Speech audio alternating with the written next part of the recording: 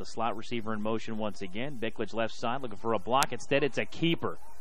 30, spin move 25, still on his feet to the 20, still moving to the 15 and spun out of bounds. Is J.D. Dayhuff with a great fake.